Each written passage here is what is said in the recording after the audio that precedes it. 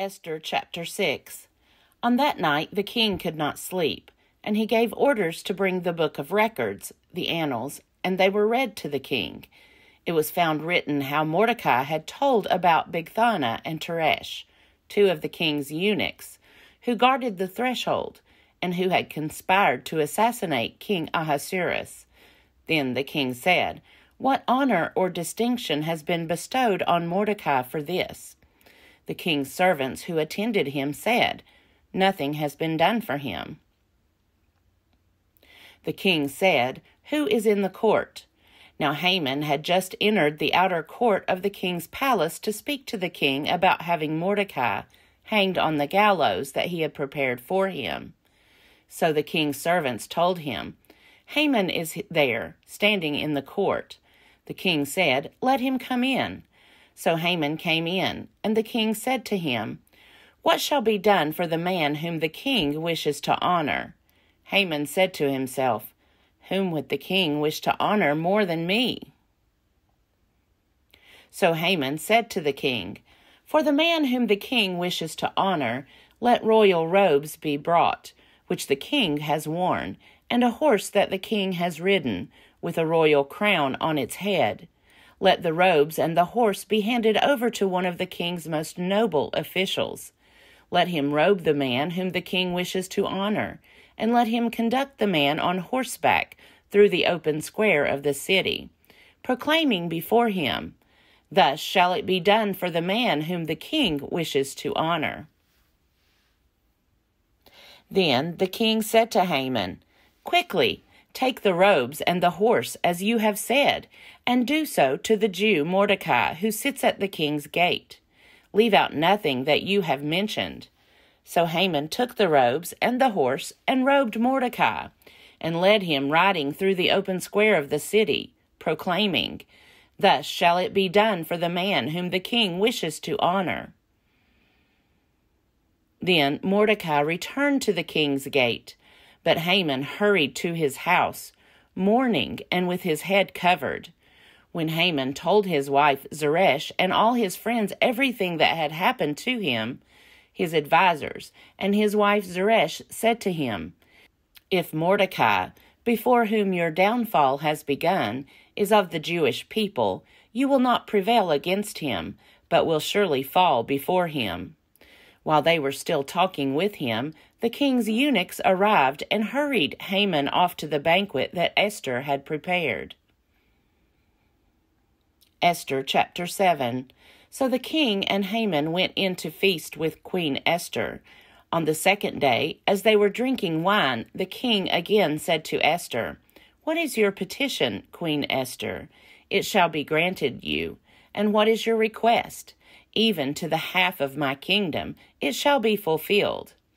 Then Queen Esther answered, "If I have won your favor, O king, and if it pleases the king, let my life be given me. That is my petition, and the lives of my people, that is my request. For we have been sold, I and my people, to be destroyed, to be killed, and to be annihilated. If we had been sold merely as slaves, men and women, I would have held my peace, but no enemy can compensate for this damage to the king." Then King Ahasuerus said to Queen Esther, "Who is he, and where is he? Who has presumed to do this?" Esther said, "A foe, an enemy, this wicked Haman." Then Haman was terrified before the king and the queen. The king rose from the feast in wrath and went into the palace garden. But Haman stayed to beg his life from Queen Esther, for he saw that the king had determined to destroy him. When the king returned from the palace garden to the banquet hall, Haman had thrown himself on the couch where Esther was reclining. And the king said, "Will he even assault the queen in my presence, in my own house?" As the words left the mouth of the king, they covered Haman's face. Then Harbona, one of the eunuchs in attendance on the king, said, "Look, the very gallows that Haman has prepared for Mordecai, whose word saved the king, stands at Haman's house, 50 cubits high, And the king said, "Hang him on that." So they hanged Haman on the gallows that he had prepared for Mordecai. Then the anger of the king abated. Esther chapter 8. On that day King Ahasuerus gave to Queen Esther the house of Haman, the enemy of the Jews. And Mordecai came before the king, for Esther had told what he was to her. Then the king took off his signet ring, which he had taken from Haman, and gave it to Mordecai. So Esther set Mordecai over the house of Haman. Then Esther spoke again to the king. She fell at his feet, weeping and pleading with him to avert the evil design of Haman the Agagite, and the plot that he had devised against the Jews. The king held out the golden scepter to Esther, and Esther rose and stood before the king. She said, "If it pleases the king, and if I have won his favor, and if the thing seems right before the king, and I have his approval, let an order be written to revoke the letters devised by Haman, son of Hammedatha, the Agagite, which he wrote giving orders to destroy the Jews who are in all the provinces of the king. For how can I bear to see the calamity that is coming on my people? Or how can I bear to see the destruction of my kindred?" Then King Ahasuerus said to Queen Esther and to the Jew Mordecai, "See, I have given Esther the house of Haman, and they have hanged him on the gallows, because he plotted to lay hands on the Jews. You may write as you please with regard to the Jews, in the name of the king, and seal it with the king's ring. For an edict written in the name of the king and sealed with the king's ring cannot be revoked." The king's secretaries were summoned at that time in the 3rd month, which is the month of Sivan, on the 23rd day, and an edict was written, according to all that Mordecai commanded, to the Jews and to the satraps and the governors and the officials of the provinces, from India to Ethiopia, 127 provinces, to every province in its own script, and to every people in its own language, and also to the Jews in their script and their language. He wrote letters in the name of King Ahasuerus, sealed them with the king's ring, and sent them by mounted couriers, riding on fast steeds bred from the royal herd. By these letters the king allowed the Jews who were in every city to assemble and defend their lives, to destroy, to kill, and to annihilate any armed force of any people or province that might attack them, with their children and women, and to plunder their goods on a single day throughout all the provinces of King Ahasuerus, on the 13th day of the 12th month, which is the month of Adar. A copy of the writ was to be issued as a decree in every province and published to all peoples, and the Jews were to be ready on that day to take revenge on their enemies. So the couriers, mounted on their swift royal steeds, hurried out. Urged by the king's command, the decree was issued in the citadel of Susa. Then Mordecai went out from the presence of the king, wearing royal robes of blue and white, with a great golden crown and a mantle of fine linen and purple, while the city of Susa shouted and rejoiced. For the Jews there was light and gladness, joy and honor, in every province and in every city, wherever the king's command and his edict came, there was gladness and joy among the Jews, a festival and a holiday. Furthermore, many of the peoples of the country professed to be Jews, because the fear of the Jews had fallen upon them. Esther chapter 9. Now in the 12th month, which is the month of Adar, on the 13th day, when the king's command and edict were about to be executed, on the very day when the enemies of the Jews hoped to gain power over them, but which had been changed to a day when the Jews would gain power over their foes, the Jews gathered in their cities throughout all the provinces of King Ahasuerus to lay hands on those who had sought their ruin, and no one could withstand them, because the fear of them had fallen upon all peoples. All the officials of the provinces, the satraps and the governors, and the royal officials were supporting the Jews, because the fear of Mordecai had fallen upon them.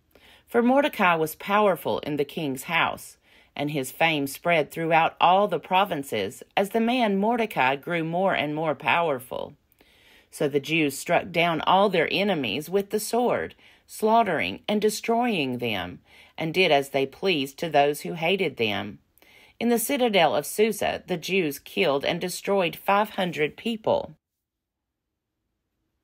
They killed Parshandatha, Dalphon, Aspatha, Poratha, Adalia, Aridatha, Parmashta, Arisai, Aridai, Vaizatha, the 10 sons of Haman, son of Hammedatha, the enemy of the Jews. But they did not touch the plunder. That very day the number of those killed in the citadel of Susa was reported to the king. The king said to Queen Esther, "In the citadel of Susa the Jews have killed 500 people, and also the 10 sons of Haman.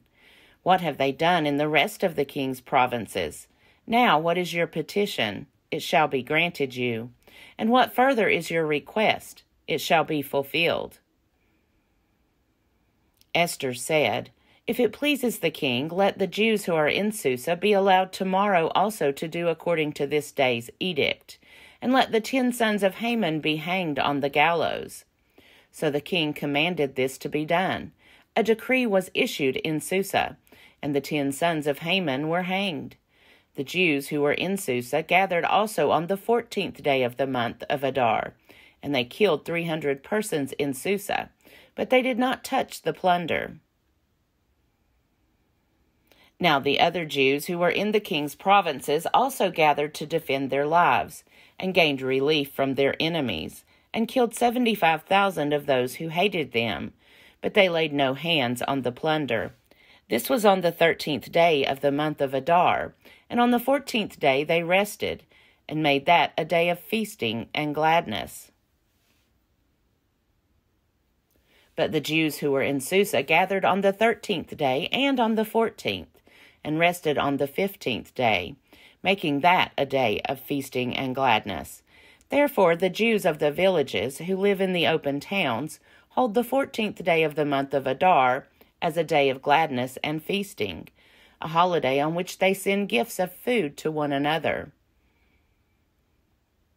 Mordecai recorded these things and sent letters to all the Jews who were in all the provinces of King Ahasuerus, both near and far, enjoining them that they should keep the 14th day of the month Adar, and also the 15th day of the same month, year by year, as the days on which the Jews gained relief from their enemies, and as the month that had been turned for them from sorrow into gladness, and from mourning into a holiday, that they should make them days of feasting and gladness, days for sending gifts of food to one another, and presents to the poor. So the Jews adopted as a custom what they had begun to do, as Mordecai had written to them. Haman, son of Hammedatha, the Agagite, the enemy of all the Jews, had plotted against the Jews to destroy them, and had cast pur, that is, the lot, to crush and destroy them. But when Esther came before the king, he gave orders in writing that the wicked plot that he had devised against the Jews should come upon his own head, and that he and his sons should be hanged on the gallows. Therefore these days are called Purim, from the word pur. Thus, because of all that was written in this letter, and of what they had faced in this matter, and of what had happened to them, the Jews established and accepted as a custom for themselves and their descendants, and all who joined them, that without fail they would continue to observe these 2 days every year, as it was written and at the time appointed. These days should be remembered and kept throughout every generation, in every family, province, and city, and these days of Purim should never fall into disuse among the Jews, nor should the commemoration of these days cease among their descendants. Queen Esther, daughter of Abihail, along with the Jew Mordecai, gave full written authority, confirming this second letter about Purim. Letters were sent wishing peace and security to all the Jews, to the 127 provinces of the kingdom of Ahasuerus, and giving orders that these days of Purim should be observed at their appointed seasons. As the Jew Mordecai and Queen Esther enjoined on the Jews, just as they had laid down for themselves and for their descendants regulations concerning their fasts and their lamentations. The command of Queen Esther fixed these practices of Purim, and it was recorded in writing. Esther chapter 10. King Ahasuerus laid tribute on the land and on the islands of the sea, all the acts of his power and might, and the full account of the high honor of Mordecai, to which the king advanced him. Are they not written in the annals of the kings of Media and Persia? For Mordecai the Jew was next in rank to King Ahasuerus, and he was powerful among the Jews, and popular with his many kindred, for he sought the good of his people, and interceded for the welfare of all his descendants.